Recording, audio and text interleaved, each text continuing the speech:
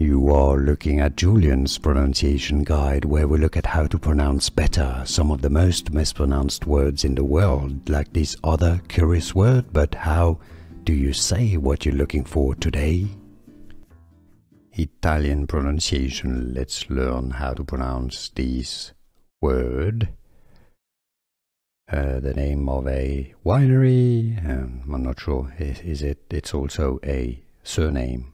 The Italian pronunciation is as Pizzolato, Pizzolato.